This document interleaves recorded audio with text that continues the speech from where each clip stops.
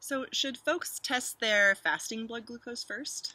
That's a great question. And if you are maybe a little neurotic or you want a little more data collection, then that's a great thing to do. But the recommendation that I make in the book is to just track the blood glucose 2 hours after eating a specific carbohydrate meal that we're testing. The reason for that is that we're trying to simplify this. It's already kind of an onerous ask on a lot of people to just do the finger stick and whatnot. And we're really hopeful about some wearable technology where people can get a continuous blood glucose response, and maybe it's transdermal and they don't need a finger prick or what have you.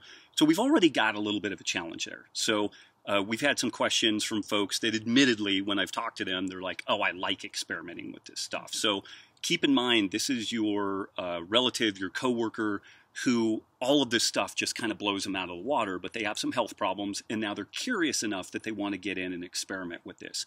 So without checking that blood glucose in the morning, what we're doing with the meals is ideally, and we really need to stick to this for it to work, you do it at the same time, you try to do it under the same circumstances. This is also why I tend to recommend the morning and not later in the day, because you wake up, you do your business in the bathroom or what have you, but your days are much more normalized at that early point than they are the rest of the day. Like, we tend to have more variability, more stress, things that can push the blood glucose in directions that we really don't like. So even if you're starting the day either on the higher or the lower side, that's going to normalize relative to the carbohydrate that you're eating.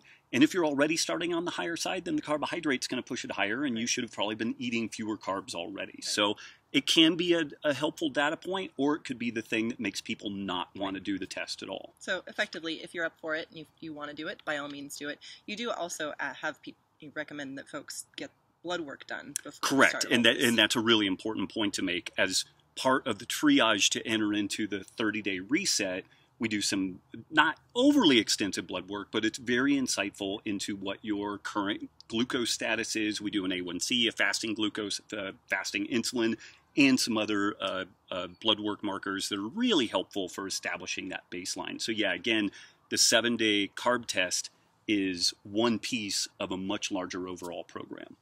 So kind of related to, and I think your answer will probably be similar, we've had folks ask why not test at the 1 hour mark instead of the 2 hour mark. And that would be great. But again, we're kind of playing a little bit with the convention of oral glucose tolerance testing and also standard diabetic testing, which is typically looking at that 2 hour point.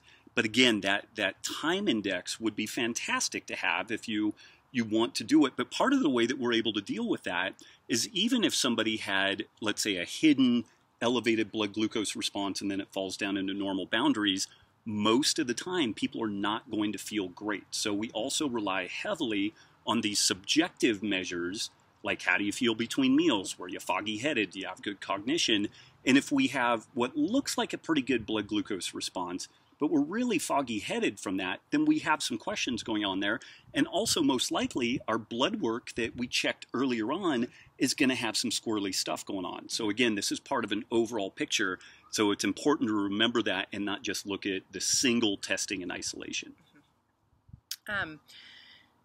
Rob, I feel great. Why bother with this? Or I'm not a diabetic. Why should I be testing my blood glucose?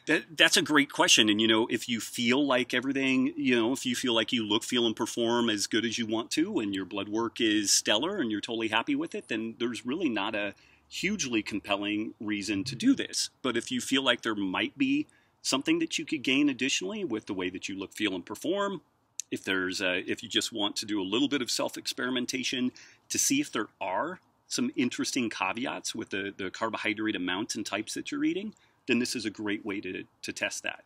And I think a lot of people who do a reset or the whole 30, their first question is inevitably like, am I ever going to be able to have X food again? And so this would be a way for them to test, like, for example, rice or lentils.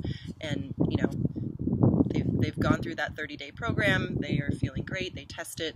If their results are within the right parameters, then maybe they can have that occasionally. Right. Okay. What blood glucose level at 2 hours is considered good? What are you looking for? So I'm looking at about, I'm kind of putting a cap at 115 milligrams per milliliter, I believe, are the units that we're working with there. And this is I wouldn't say arbitrary, but I arrived at this at looking at some anthropological research in which hunter-gatherers and pre-westernized groups were given oral glucose tolerance tests, and their results were stunning. They are so much better than what we see in westernized populations. And so I looked at that as a higher benchmark that I would like to keep people under.